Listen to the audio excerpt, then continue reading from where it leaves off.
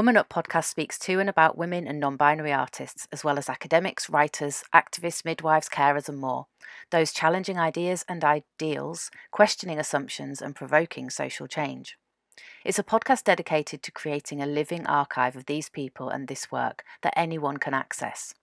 We find those trying to change current structures founded on bias.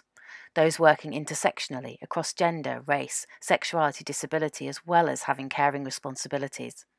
We have conversations about lived experiences, achievements and aspirations, as well as fantastic artwork.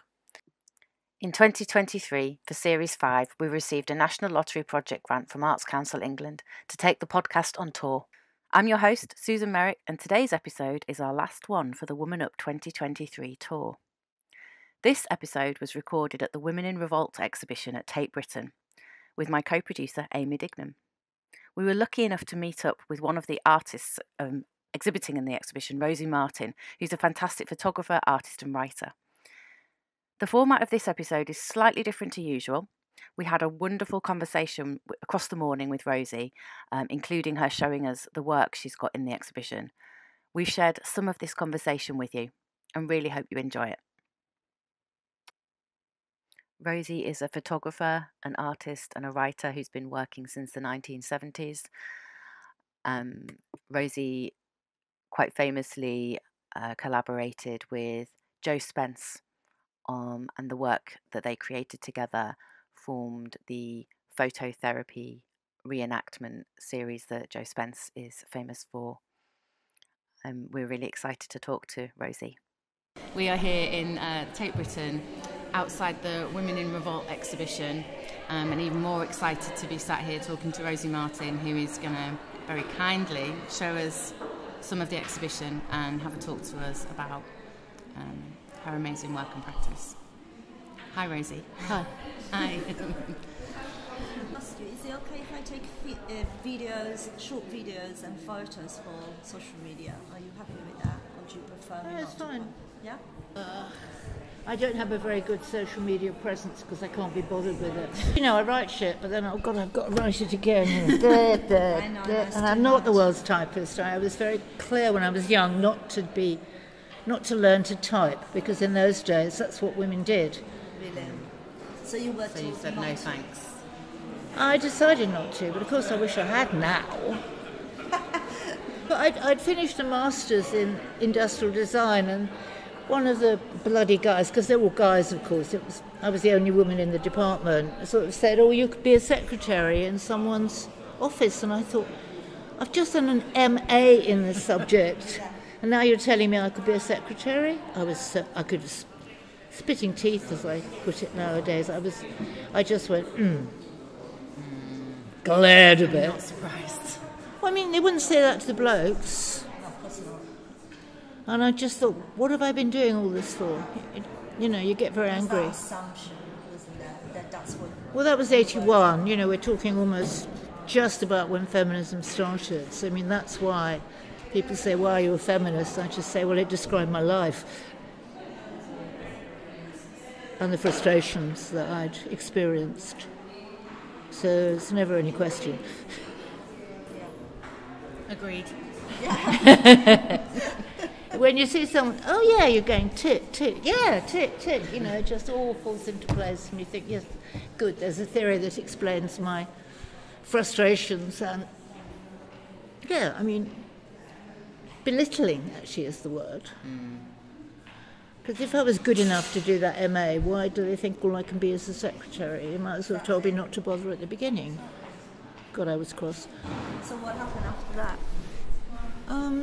While I was doing design for disabled children, because I wanted to do something worthwhile.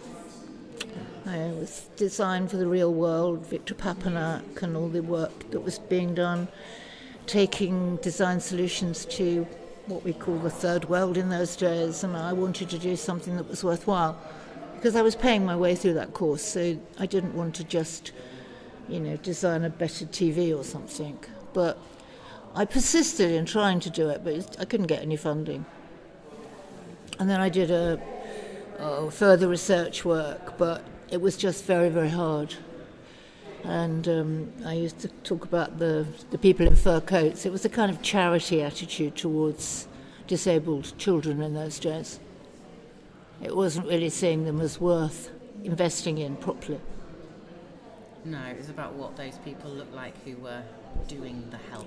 Yeah, that's right. Well, all that class thing, you know, like those middle-class women who went into the East End and improved the life of poor women. I mean, it's good that they did the work, but it's very much looking down. Again, this looking down thing. And I wanted to treat people as equals. And that's always been my politics, I suppose. So being on the same level rather than this kind of, you know, yeah, I've got a fur coat and I've got a posh car. No, I'm doing work with these people, you know, not doing charity. And I'm doing work to make their lives better, not dripping a bit of money in, because it makes me feel good. Is that, do you think, why you wanted also to, when you'd done the phototherapy work, you wanted to qualify as a therapist so that you could work on that? Yeah, so I could actually, again, that's right, because obviously if I was going to start running workshops and work with people, I had to have the competence.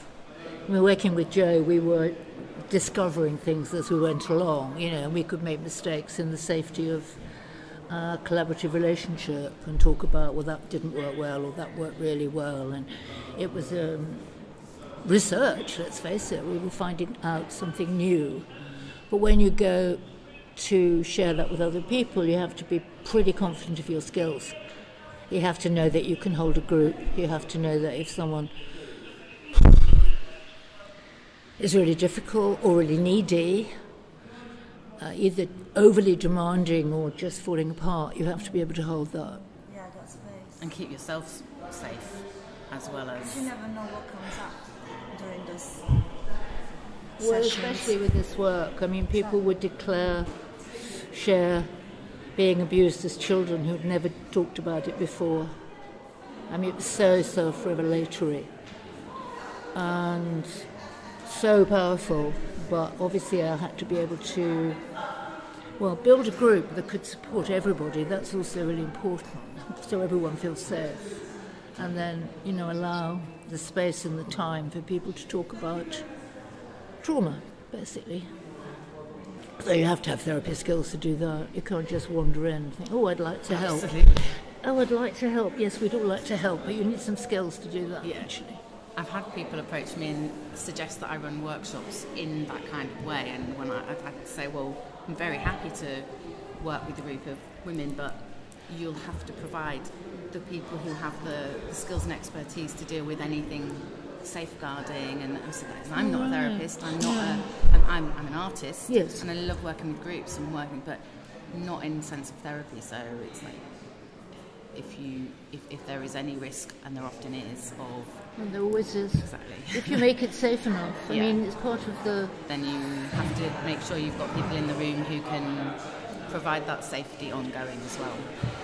Yeah, and I think also when you use visual media in any form, okay, I'm using photography and performance, but even when you're using art therapy kind of mark-making stuff, things come up that maybe wouldn't come up in just conversation.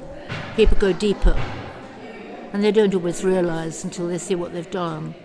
And then you've got the issue of holding it, keeping it safe. I mean, I always also give people, lists of therapists and places they can go afterwards again, because what happens in my workshops is it opens up a lot, and I can't close everything down completely as much as I try to. So I always provide, contacts for further work if that's what people want. So I'm exceedingly responsible in my practice, because you just have to be really... You can't just wander in and, let's have a bit of trauma today. No, it's irresponsible. And it's quite tricky because, I'm doing this sort of artist-therapist bit, so, who am I, which area do I belong in is often problematic, actually. Do you find people want to put you in a box? Well, the world lives in boxes, doesn't it? And also when I write, do I publish in therapy books or art books or photography? So It has a slightly different emphasis depending on where it's being placed and what audience I'm talking to. So yeah, that's a bit tricky. It's all that collaborative, collective style of working, which obviously I was immersed in, which this exhibition is about, really. It's about women working for change, in inverted commas, but, you know, it's very much activism-focused. And I'm really excited to see the exhibition, but it would also be good to hear about the work that you've done since this period, which is... A long time ago. Yeah. Very long time ago. There's a lot more work in your practice, and Amy and I have both been really interested in the work that you did around grief and pre-bereavement. Is that the term you use? Yeah. Yes, we is. both recognise that because we've both been around sick parents who we've lost. I mean, my mum's dementia was the hardest thing. How long did she live with it for? Well, it depends how one defines the beginnings of dementia, really. 5 years, I suppose, but it was really after she had her knee operation that she didn't ever really come back. She'd say, "Where am I?" when she got home. Okay. And I thought, oh, that's not good. Because she'd lived in that place for 70 years. You know, it wasn't like she was going to some home or something. It was her home. And she was saying, "Where am I?" Shit. "Sweetie, this is the table." You know, that was a bit worrying, and then it just went downhill after that. My mum's asked me to keep an eye on her memory. She's really frightened of dementia. She's got a lot of friends who she's seen either go into care homes or she's still supporting herself. Yes. And she and I actually did a memory test together. She allowed it for a video. We did it during COVID, I think. We were on it must have been I don't know if it was a Zoom call or it was a video call that we managed to set up together. And, and she said, let's do a memory test. So we did it, and she was fine. But she almost said, you know, let's do that occasionally. You know, can you keep an eye on things, because I obviously don't know what I'm remembering and what I'm not. Well, she sounds very sus, actually. Yeah, but it is a fear. It's a fear for her, and it's a fear for me. But yeah, my mum was very funny. I remember they said, "Who's the Prime Minister?" I think she said, "Oh, Tony Blair." But then what's happened to the Labour Party? I thought, good on you, mate. You know, in some ways, it was a lapsing memory. She could be very funny at the same time. Yeah. And that's the joy you have to hang on to. Did those times inspire the images of the close-ups in your family home? Well, because I was going home to look after her a lot, I thought I'll make a project out of it, because that's, you know. But also after my father died, I was very aware that sort of everything I touched, everywhere I looked, was something he'd made. So it started to honour him, and then it became about being with her. So it went through a number of mutations, really, because I was also interested, because it was my childhood home, in looking at the child view of it, but also of me as the carer view of it. So it's multiple, really. So, and it was small. It was just a semi-detached house on the edge of London. I mean, it wasn't anything special, but my dad had made it really beautiful. But of course it was wearing out. So there's all that kind of sort of multiplicity. It's beautiful, but it's worn. You can see the wear and tear, you can see the time, you can see also, you know, the style. Because there was this Tudor-style dining room, and I thought that was special. And then when I did the research, I found out that that was very fashionable in the 1930s, when they got the house. And I also discovered that he'd made it so cleverly. He got, what's it called? Not laminate. What's the thin bit of wood you stick on wood? I can't remember what it's called now. Veneer. Veneer, yes. He'd got veneer and straps of bits of wood that he'd found, and he'd made it that way. And then French polished it, so it looked like a proper wooden panelled room, but it was actually a piece of theatre. Brilliant. Amazing. Yeah. Yeah, I mean, I think it was also that desperate wish to hold on to things, knowing that they're going to go. And I mean, that was why I called it pre-bereavement, because, you know, I knew Mum wasn't, you know, she wasn't going to live forever, and I was going to lose the house would go, and that was really hard. And so I spent a long time after she died taking photographs in the house as well. But it has a very different feel. They're much more, I sort of said, photographing through my tears, really. They are sad, and they are kind of out of focus, and they are a bit blurry. And I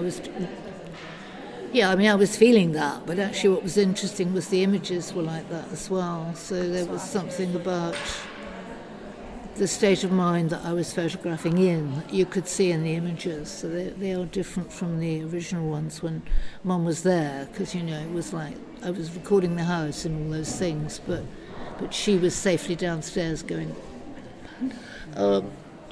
but, you know, she was there, so that was sort of okay. But when to say gone, that was... Ugh. But I've written a lot about that. It's beautiful, beautiful essays.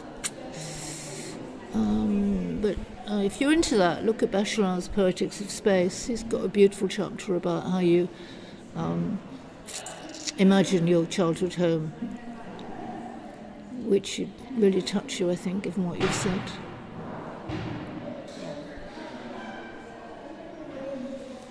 And it is the Poetics of Space because, you know, it's odd in a way. I read it when I was at uni. Oh, you did? Good. Yeah. Amazing. Because it is that whole thing about, was it the memory of the tiniest latch remains in your hands, and that's kind of, that you do have a sort of bodily memory as well, because we talk a lot about the visual, but we also do have essential memories, like the touch of things. And I always say I shop with my hands. Because, you know, because I'm always about touch, and the things in my parents' house were all very beautiful because they managed to get lovely things. My dad was like that. He was a tailor by profession, but he was also really good at making almost anything. So it's that kind of... And quality stuff. Oh yes, quality stuff. What got you into photography? Oh, well, I did photography when I did foundation, and I loved it. But in those days, it wasn't this sort of wonderfully theoretical space. It was just take pictures. And then I was thinking I might do photography, but then I did industrial design instead because I thought with my science background that would be appropriate. I still had this notion that I should earn money. That you needed an income. Yeah, well, my dad always said, don't be an artist, there's no money. And he was right. He was right. So, you know, I did chemistry because that would lead to a job, and then I did industrial design with the notion that that would lead to a job, rather than doing something that was going to be purely artistic. But obviously that's what I wanted to do, so eventually I ended up there. Yeah. Thank goodness. Yeah, but, you know, I mean, in a way, it might have been easier to do it at the beginning, mightn't it? Might have saved some time. Maybe. But maybe, yeah, I mean, your experiences are what get you to where you are, aren't they? So. Yes, and in my case, very meandering pathway is how I got here. So, I mean, I can draw upon different skills because I got these different skills. And maybe if I'd done a straight line, you know, like done photography, worked in the industry, probably have had to have been advertising or some crap like that. So I might have been highly skilled, but I wouldn't have had all those other intellectual inputs. Yeah. Who knows? Anyway. When did you realise that phototherapy was a thing to develop and to carry on? Yeah, that's true. Quite quickly, actually. Partly because Joe was well connected with Women in, say, Feminist Review was the first essay that we wrote. When did we realise? I think it was when I did the work on becoming my mum, which was really early on. And Joe went, God, these are fantastic. And also, right, the very first session that we had, Jo did something with the bridal The veil. And then she worked that up in another session, and she said, yes, you know, this is kind of working, this is really saying something. And so it went from just playing around and dressing up to being really saying something important. So it was sort of realising that we'd come up with something exciting. But we came up through co-counselling, we'd done all this work, listening to each other's stories in depth and feeding back and being supportive. And then there was one session and Jo was talking about how she was playing so many different roles in her life. It was all about these multiple hats, multiple roles that we had. And I was saying, well, yes, one day I'm a lecturer, another day I'm, just learning how to do things. I've got these multiple hats as well. And so it seemed... oh, yes, right. And I also had a house full of clothes, because I love clothes. But having decided, having switched to be a lesbian, I couldn't wear all my pretty dresses because they were all too femme. Can I ask? So I watched a film where you said I chose to become a lesbian, and you just used similar language then, and I'm interested in that language, as in. Well, I was heterosexual when I was younger. Yeah. So did it feel like a political decision for you as well as a sexual one? Yeah. That again was very much the times. I was spending all my time with women, everything I was doing was women-based, and it's like, well, I've got no time for these other creatures, so, and then you sort of think, I like them. So, yeah, it was almost like I sort of shut my social life down to being all women, and everybody I listened to and respected was women, so it's like, well, why would I go outside of that? And also I was fed up with blokes. It's almost a realisation. Yeah. As well, yeah. But it took a while to realise. Yeah. That, I really made that shift. So it was a choice. I think nowadays it's slightly different because it's sort of more seen as more of an option. Whereas in those days it was quite a step outside the norm, whatever the norm was. It was a lot stricter. Definitely was. So you found a group of people you got on with that happened to be women, that happened to be lesbians, and oh yeah, I'll be there then because that's my space. But so playing with the clothing, and you wanted to be less femme, did you say, in terms of? Well, no, I had to be because that's if you look at the work, the alter ego is the check shirt with all the badges, telling you what to do. That was a bit what it was like then. And I did wear my dad's trousers all the time because they're really lovely tweed trousers, because he was a tailor, gorgeous clothes. But, I was quite happy wearing those. But and I'd been wearing those for ages, but it was like, I can't wear dresses anymore. And I had cupboards full of beautiful dresses that I'd made in Liberty silk, and I can't wear these anymore. They're too femme. Give out the wrong.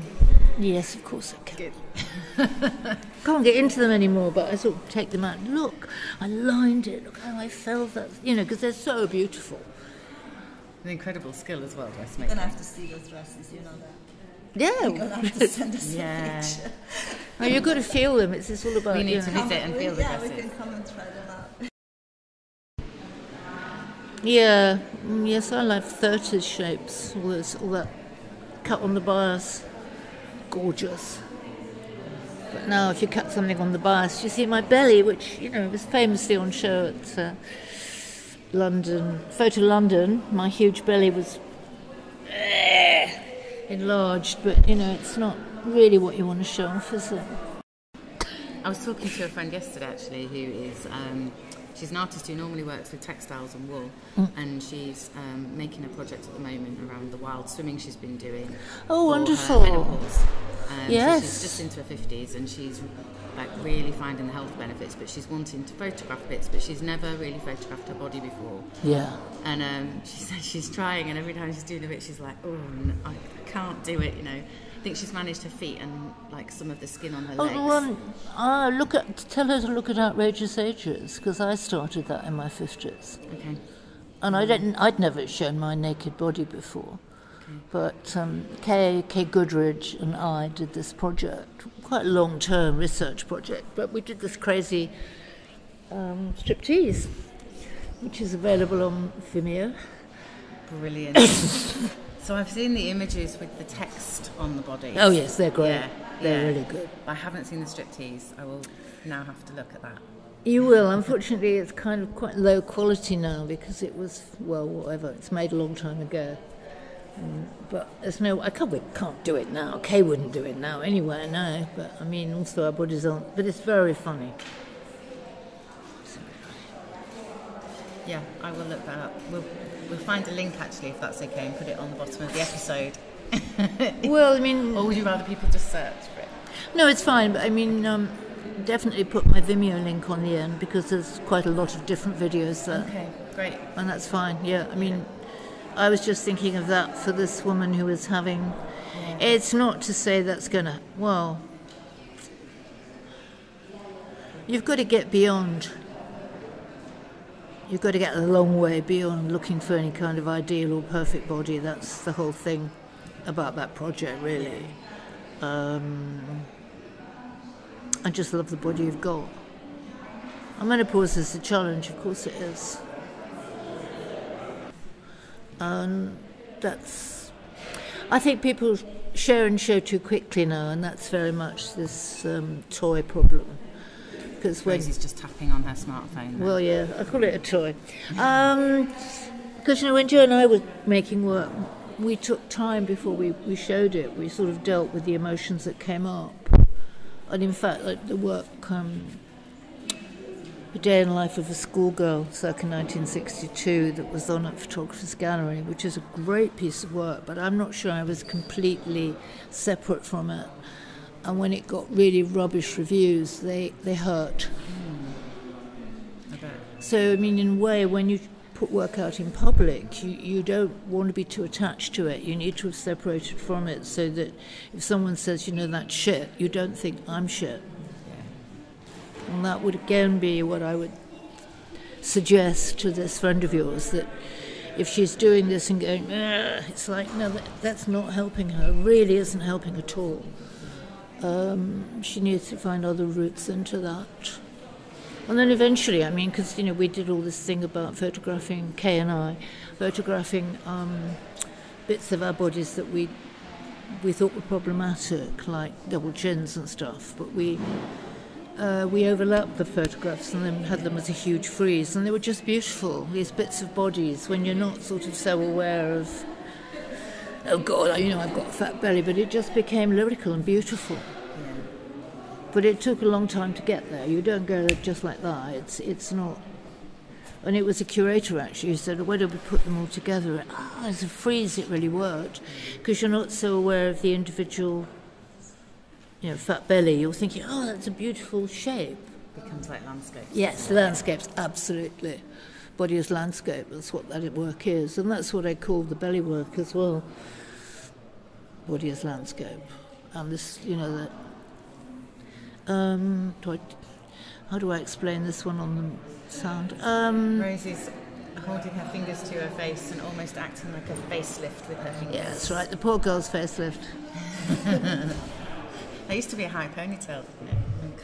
Yeah, if you do this, what do they call it? The Croydon facelift, didn't they? Yeah. Is there any of your work that you would repeat these days? Any of your work that you've done in the past that you would like to revisit? Oh, that's interesting. Well, in a way, I'm working on ageing now with Verity Wellstead, and so that's I know Verity. She's one of the Desperate Artwives. Oh, She really? had an exhibition with us a long time ago. You knew Verity. Yeah, she's great. Yeah, she's lovely. Lovely, yeah. Yeah, I saw some work she did where she was forcing herself into her teenage clothes. Yes. She'll be fun. I thought she's not worried, because I need to work with people who are not self-conscious, obviously, and are willing to make fun of, to play basically. Yes. So I thought, well, she'll be good. So I said, would you like to work with me? She said, yeah. So that's how it happened. It was just because I could see from her work and how she was that she'd be fun to play with. Yeah.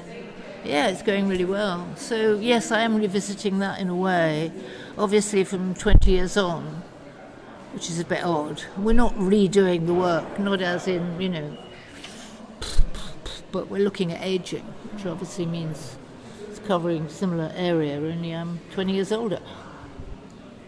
That feels like a very appropriate piece of work to revisit. Well, it happens, doesn't it? You do get older. Exactly. When you're 50, you think you're ancient. When you're 70, you really are. Rosy, back then, back in the days when you were doing this work, would you ever imagined this today, Women in Revolt 2023? No, but I mean, we just did work. I mean, photography wasn't in the tape for a start. Well, there's no reason why it shouldn't be here, but it was a bit like, I think it's been forgotten. I think that's the problem. I think when we were making work, then you were getting it out, and there were more photography galleries in those days. So you could show work, albeit somewhere that maybe no one would know. You know, the CV, no one would know most of those galleries, but, you know, they did exist. There was somewhere to show work. So it was, but it wasn't art in that sense. It was photography. It was saying something. It was about having a conversation with people. But in that sense, I suppose it was quite marginalised. No, I wouldn't. But Tate was for paintings, wasn't it? Yeah, and sculpture. Oh, sorry, and sculpture. Sculpture, yes. But, you know, For men. Tate was Turner and men. blokes, Yeah, of that's course. true, yeah. Men. Oh, I forgot that. Yeah. Yes, old male artists. That's what it was about. Old or dead male artists. So no, but I mean, this is quite strange for Tate anyway. I mean, they haven't done it before, have they? No. Whether they'll do it again, I don't know. I know Lindsay's keen to do more, so we have to keep her encouraged. There's a lot more to look at, isn't there? Because this is 1970s to 1990. So you could do 90 to 2000, couldn't Yeah. you? Easy. Yeah. But this particular lot has been forgotten big time. Okay. It's really good to have that focus. At this point in the conversation, Rosy took Amy and I into the Women in Revolt exhibition. For some of the conversation, you can hear screaming. This is work by Gina Birch called 3 Minute Scream. So that's some of the background noise that you can hear. Rosy introduces us to some of Joe Spence's work, being a major collaborator with Joe, and introduces her work, and she also introduces 2 of her pieces of work that are in the exhibition. As we walked around the exhibition, we mentioned the fact that some of the artists had stopped making work or had maybe taken long breaks, and Amy and I liked Rosy's response, so we asked her to say it again so we could record it. God, what did I say? You've just got to be stubborn. And, you know, some of my friends saying, what are you doing? What are you wasting your time on? And I just kept plodding on and doing it. Without recognition, without getting work on walls. That's the hard thing. If you never ever get to show stuff and you're working on projects and then you have to let go of them and start another one. Because if you really want to show and you don't get it out there, it's quite hard to let go of that project. Yeah. Like all the death work you've been talking about. I never got to show that. And the housework, I showed bits and pieces, but as I said, through working in groups. In fact, with Gina, who we just met, we were a group, and we got one of those tiny grants to be able to make an exhibition. So that's how I got that work out. Yeah. But having to duck and dive all the time with that tenacity. Yeah. Like Gina, who we just met, she's still making work. I'm still making work. But a lot of people, they just go, what, you know? Yeah. Yeah, there'll be a lot of people and work here who people will get have lost stopped on the working way. or stopped for a period of time. Yes, a lot of the women in this show have had to do something else to pay the rent. Yeah. Well, they probably all had to. As many of us do. This is Joe Spencer's work Beyond the Family Album that was shown at the Hayward Gallery in 1978. And in this year, Joe is critiquing and dissecting the family album and showing in a way how little there is in it. It's a very intellectual piece, actually. It needs to be read. It's very clever, but the whole point was when we started to work together, we used this idea of almost the family album not saying very much, and then sort of opened it up through our performative work, based on co-counselling, based on knowing the story behind the picture, to, in a sense, expand the meaning of the family album as often collected, and in those days despised, actually. I mean, this was a very radical intervention. What's she doing putting those images on the wall, because they were seen as totally unimportant. I know a lot of people use the family album as inspiration in their work now, but back then it just wasn't. It was completely disregarded. Too personal. Too personal. That's my. It's going to be on my gravestone. No, I mean, see, my work was. Yeah. They said no, we're not showing that. It's too personal. Yep. Isn't it incredible? It's almost like now that you were talking, it just made me think about how well curated our family albums are. Oh, by our mums. By our mums, by our parents. Usually, I mean, they're very selected. Yeah. Because it is like a form of social media. What you put on Instagram, what you want to show. No, you put much more on Instagram. Much more, but it's always curated. It's like that picture that you want to show, that things that you want to see. I mean, I think in the 80s, in our family, it was about, you had one roll of film. That's right. And that roll that's of it film. For the holiday. So yeah, for the whole holiday. So it's like this moment we will photograph this moment because we've only got 24 photos. That's right. So we have to curate our lives around the Kodak camera. True, no, I don't think we did. We're much more disciplined. I mean, the thing is, actually, basically, people thought before they took a picture. Well, that's. I think you go. And now it's like, let's take a photo. Then you'd find the camera and set it up. Yeah, and set it up, okay, and create a. Yeah, but you can never get everyone to smile at the same time anyway. No. Not even when you've got a digi. And you still get 100. You won't get one that's good. My mum always cut people's heads off. It was. She could never frame it. Are they always the one with the eyes closed? Oh yes, eyes closed. That's what I do a lot. But also, even with a digital camera, you take a group of 10, you'll never find one where everyone's happy. No. Yeah. Even with loads of pictures, we thought, a couple of times I've done that as a joke. Yeah. And sent on a social media. I think I've done it once actually. I just was like, here are the 24 photos it took to get all my nephews and nieces to have their eyes open and be looking. Yeah, but I suppose we're more conscious in a way. More conscious in a way when you did have someone did get out a camera. It's very different. I mean, it's quite a different world in a way with the phone. And you can see the image immediately. Which now. Is unfortunate. Yeah. I think. Yeah. Well, yeah, that's one of my great quotes. I think we're erasing the unconscious of the photograph because we choose the nice ones. Yeah. It's the endless search for the ideal, which is a false premise anyway. Oh, it looks so lovely like this. No, it's become damaging, I think. Sorry? Very damaging, because there is no ideal. You can't reach him. So in a way, there's something quite sweet and innocent about these.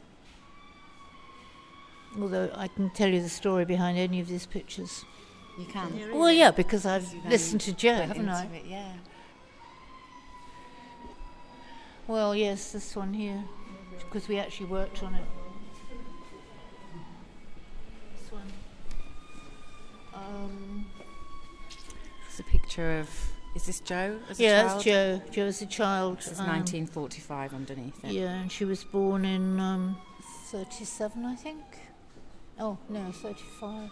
34 she was born. So the story behind this one is that, partly there were no pictures taken during the war, so there were no images of her at all apart from that smiley one, which is quite sweet. We like that one. But this one, she hated it because her hair's drawn back.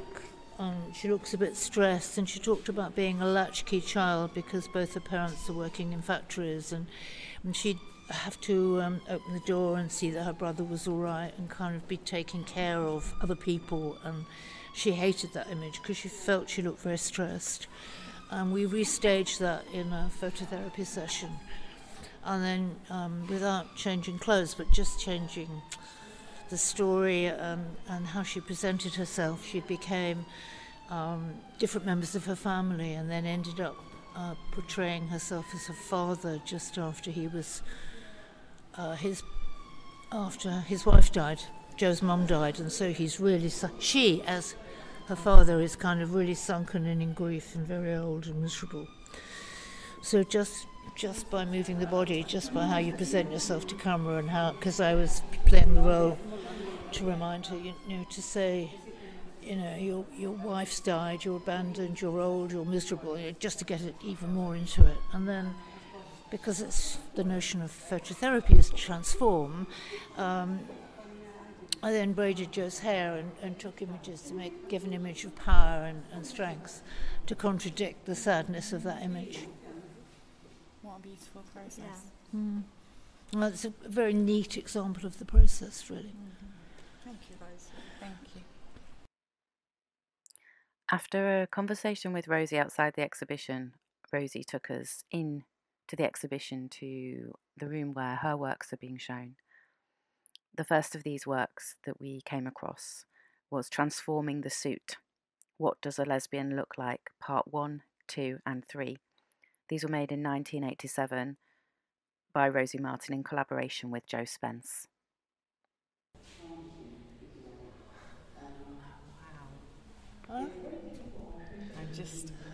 We've arrived at Rosy's work, and I'm just reading a definition by Havelock Ellis in a book, I assume, called Sexual Inversion, from 1897, entitled What Do Lesbians Look Like?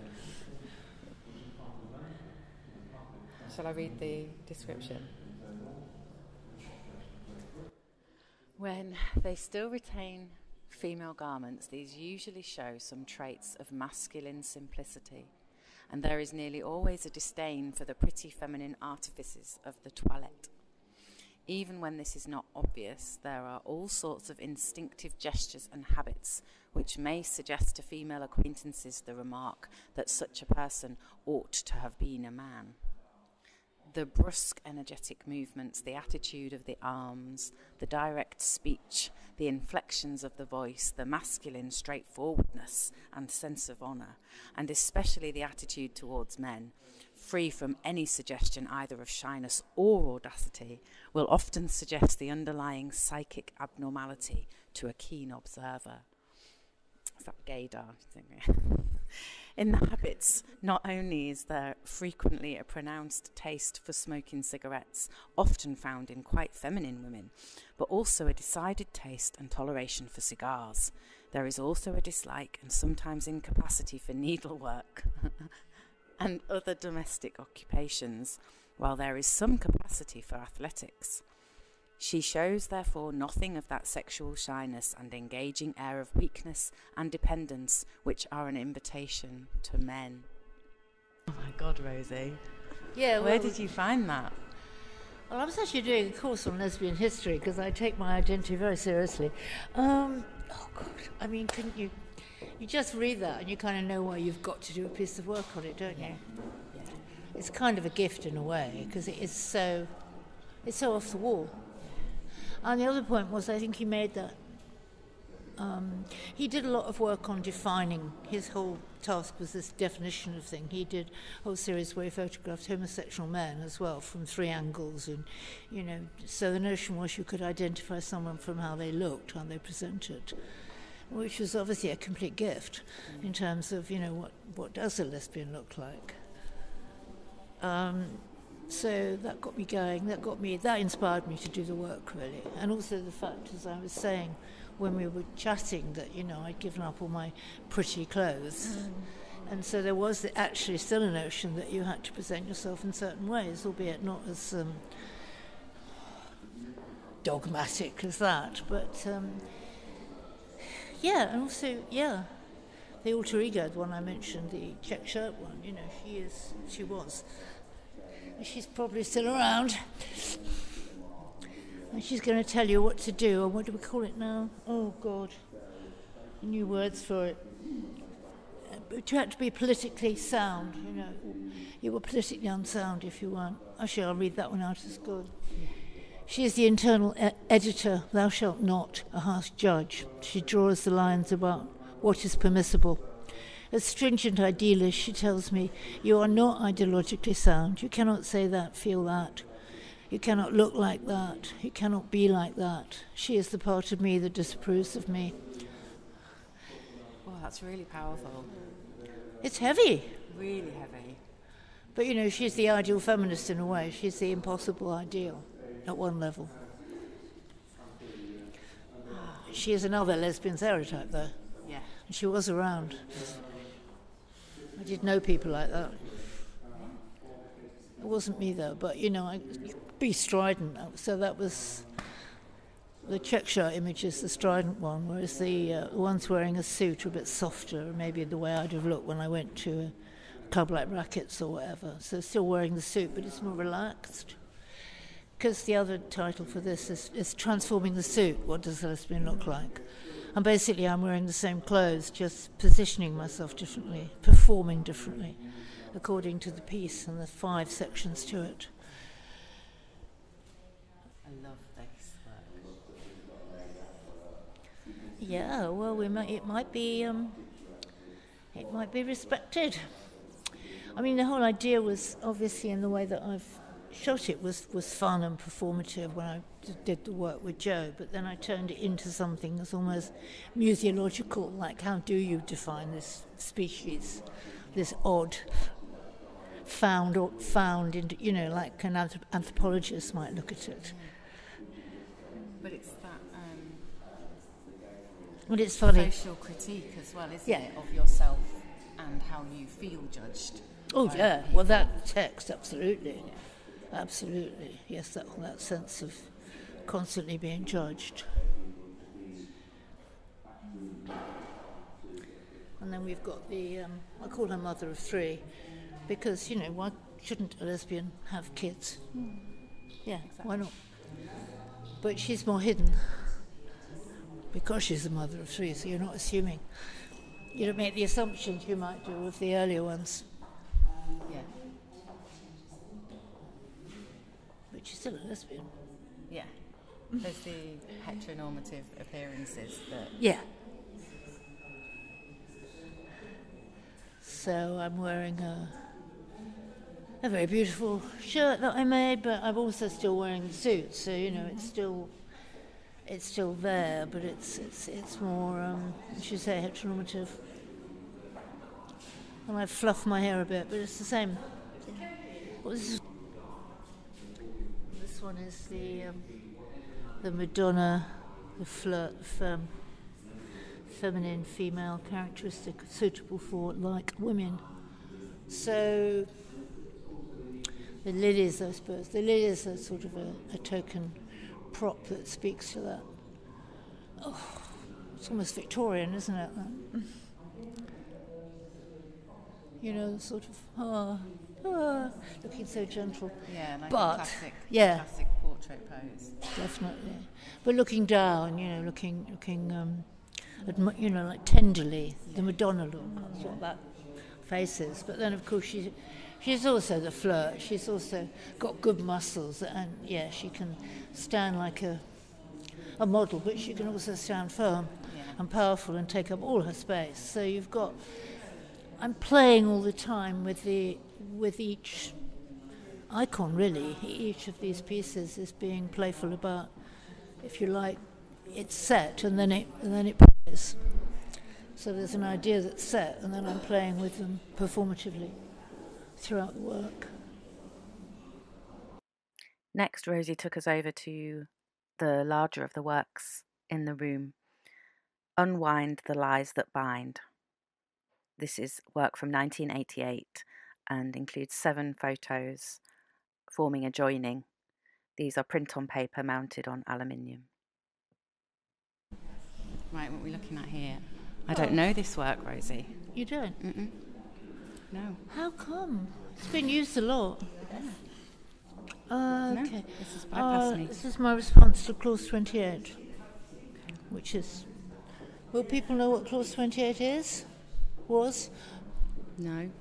Well, yes, probably most people do, but Yeah, I think because let's describe it anyway. Well, basically, it was a piece of very restrictive legislation that was brought in by the Tory government, which talked about local authorities not being allowed to promote homosexuality and not describe pretended family relationships. And it came in around the time of the AIDS crisis, so obviously it was linked to that, and also it was very punishing towards lesbians with kids, and in those days you could have your kids taken off you just for being lesbian if you were in a divorce. I mean, it was really hard times, and also I was completely shocked by the words that the MPs were using, so I actually got out a copy of Hansard and went through and took out all the worst words that the so-called governors of this country were using to describe this group of lesbians and gays. I mean, it was horrendous. So that's things like predator, pervert, disease, evil, sick. But the words, just a phase, unnatural, it makes my flesh creep, were actually the words that my mum said to me when I came out to her. Oh, I'm sorry. Which was hard.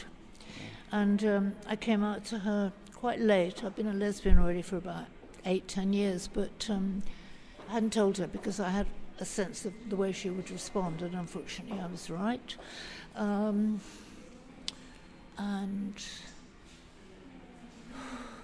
I put the two together, which was both the view from outside, if you like, the view from the lawmakers in this country, and indeed my mother's response.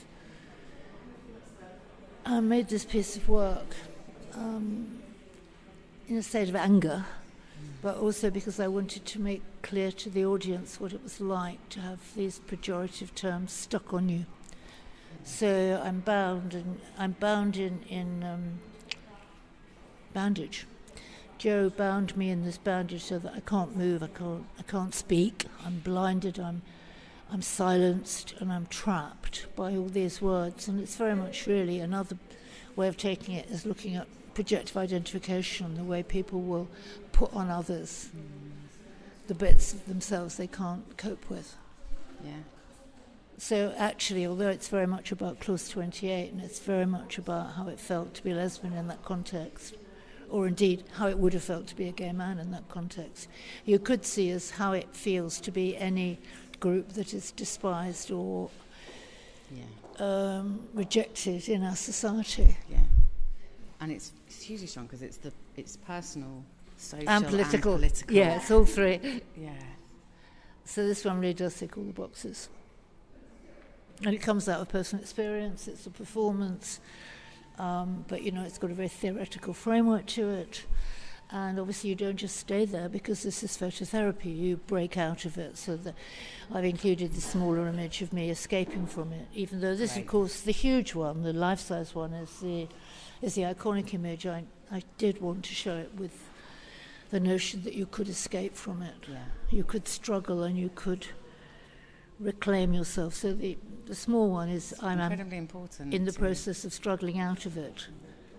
But this is the one that it was actually used on the front cover of 10/8. It's been used a lot, but like the other work, it was a friend of mine was looking after it because I took this what does a lesbian look like to the States and showed it there and left it there in the hope it would be shown again, and I haven't seen it for 30 years.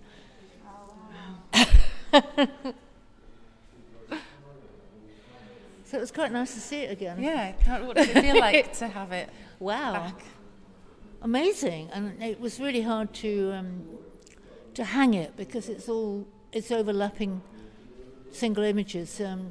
Jo did a good job. She photographed it so she was straight on to all the words so that you could read it, not just as a one-off portrait, but as a joiner. Of course, it was really hard to actually hang. Yeah. But I mean, that's how I showed it. And I wanted it to have that kind of agitprop feel about it. So you put it in a frame, it loses some of that directness.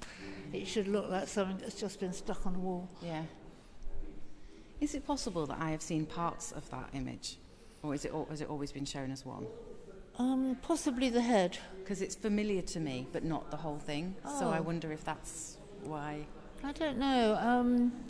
Well, it was shown a lot at the time, but obviously the time is a long time ago. 1988. I like there is the size bit. It's like Yeah, it's great that its body's human size. Yeah, it's very confronting as well. Yeah. No, it needs to be life size. It needs to be big. And you know, I made this for a show called The Lesbian Gaze, which was part of Spectrum, which was a women's photography event. And women's work was being shown all over, well, not just London, all over the country.